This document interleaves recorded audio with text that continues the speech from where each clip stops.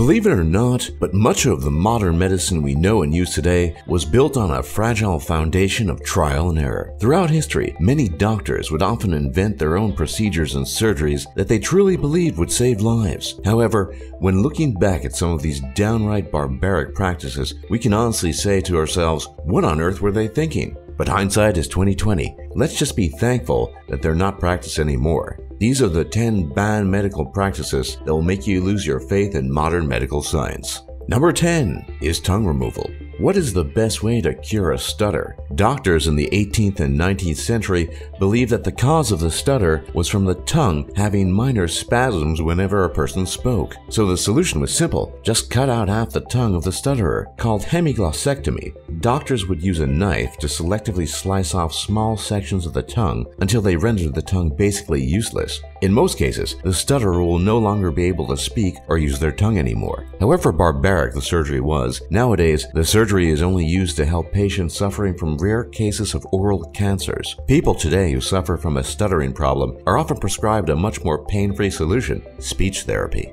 Number 9 is lobotomy.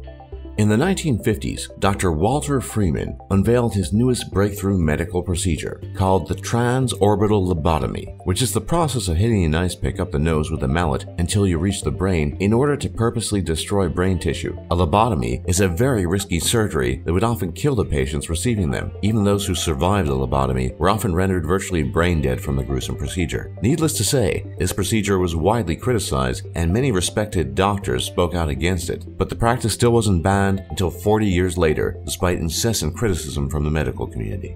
Number 8 is Rescure. Pioneered by Dr. Silas Ware Mitchell during the late 19th century, this controversial treatment operated on the belief that if a woman became hysterical, she wouldn't calm down unless she was forced to rest. Resting in these terms meant no moving, no reading, and no talking. Instead, they were forcibly restrained until their mood improved, much like meditation, except it was against their will. After a few hours, the doctors would check up on the patient to see if they had calmed down or not. If not, they would be left alone for a few more hours. Oftentimes, doctors would request that the person return for multiple sessions. And as a cherry on top of this unethical nightmare, the majority of the patients who were forced to undergo this treatment were almost all women. As you can imagine, many women striving for empowerment were rightfully taken aback by the notion that they are somehow incapable of controlling themselves. Nowadays, if someone gets worked up, we just like to tell them, sleep on it. This seems to produce the same results.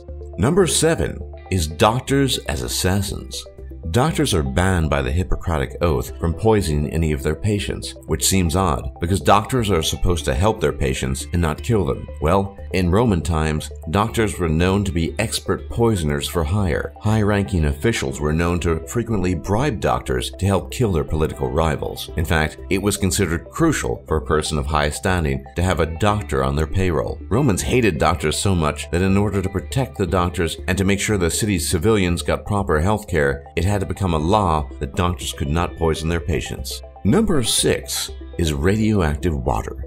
Before anyone knew how bad radium was for your health, it was put into bottles and marketed on TV as a fountain of youth. While now it is used as a form of cancer treatment, back then it was commonly believed that radium had healing properties and would give recipients an energy boost. This was so widely believed that it was even put into toothpaste and other goods. That was up until Hermann Joseph Meller discovered the effects of radiation poisoning. Then, almost overnight, all products containing radium were taken off the shelves. Number 5 is spinning chairs. In the 1800s through the 1900s, doctors struggled to keep mentally ill patients still. Most of the time, multiple doctors and nurses would have to physically hold people down. So in an effort to stop the practice of restraining the mentally ill, one doctor came up with a brilliant plan to strap patients to a chair and spin the chair around until they lost consciousness. The practice lasted nearly 100 years before someone finally decided that this was torture and deprived a human of their basic rights.